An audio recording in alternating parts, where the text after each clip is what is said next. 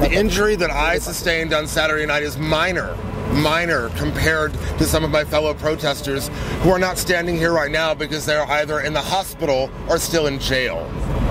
The New York Police Department once again responded to political protest with a midnight raid on the protesters and closing off a public forum.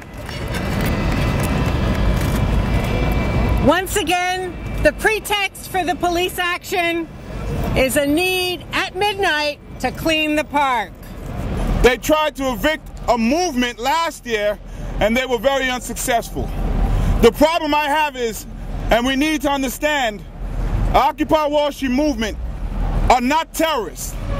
They are not enemies of the state. Why are the police treating them as such? We are the 99%. We are the 99%. We are the 99%.